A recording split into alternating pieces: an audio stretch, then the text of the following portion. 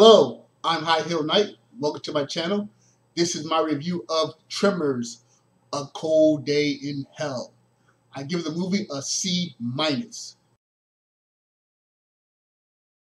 This film is the latest in the Tremors movie franchise.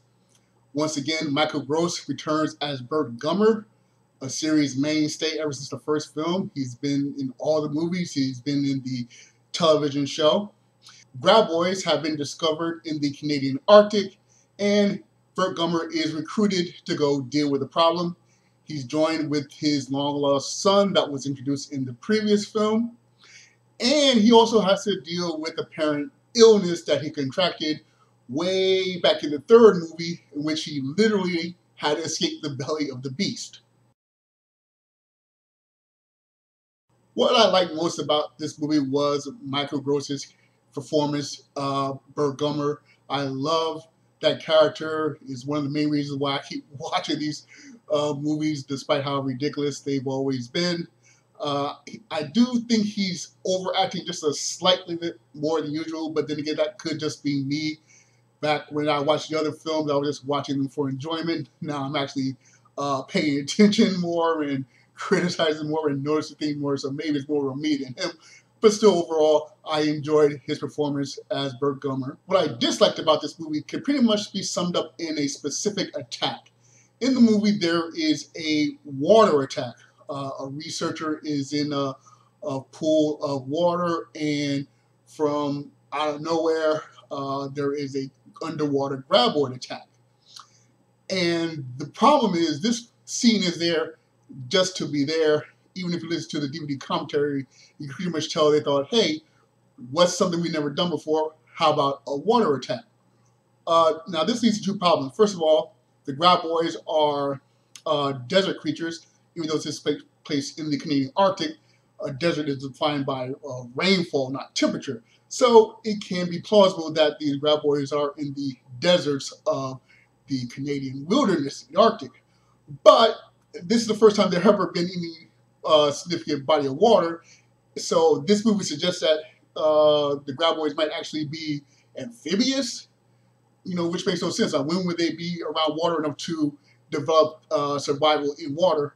Another problem is this particular Graboid, they're supposed to be pre-Cambrian, like they were the Graboids before modern Graboids. And this creature, there's three of them, they always attack coming out of the ground, whereas Graboids used to stay underneath ground, use their tentacles to pull the prey in. These Graboids always come out of the ground. In fact, sometimes they'll come out and leap onto their prey as if they're doing some type of terrible Free Willy impersonation. So in the water attack, the creature never comes out of the ground. You just see the woman wailing flame and there's blood. So that just not only ignores the science of these creatures, but it just breaks the consistency of the movie itself.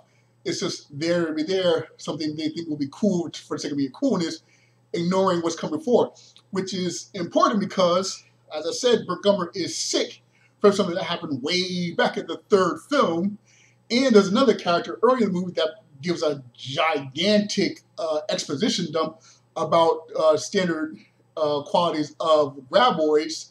So it's like, okay, you're either taking this material seriously or you're not. I mean, the series isn't quite the level of a Sharknado where it's just ridiculous for the sake of ridiculous, and just get more and more ridiculous. There seems to be some type of level of consistency. So it's just frustrating that so much of this movie is just, hey, wouldn't this be cool? Wouldn't this be cool? Wouldn't this be cool?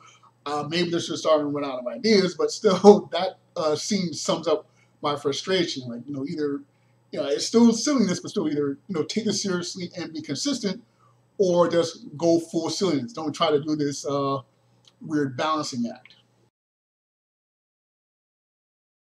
So as I said, I've been watching this series from the beginning, so if they make another one, I'll probably still watch that as well. Hopefully, Michael Gross still has a few more years left in the tank to keep playing this character, because I'm pretty much watching the movie more for his character than the monster attacks. But still, I don't want it to go in the Sharknado route. I do like that it is silliness, but still contains a level of seriousness. So I hope with the next film, if they do make a next film, they'll respect their mythology a little bit better. So that's why I'm giving this movie a C-. Not terrible, but still left me a bit disappointed. Okay, thank you very much for watching. I greatly appreciate it. Be sure to like, share, and subscribe, or dislike, share, and subscribe. I welcome all feedback, good and bad. Thanks once again for watching. I'm High Heel Knight. Remember, find inspiration everywhere.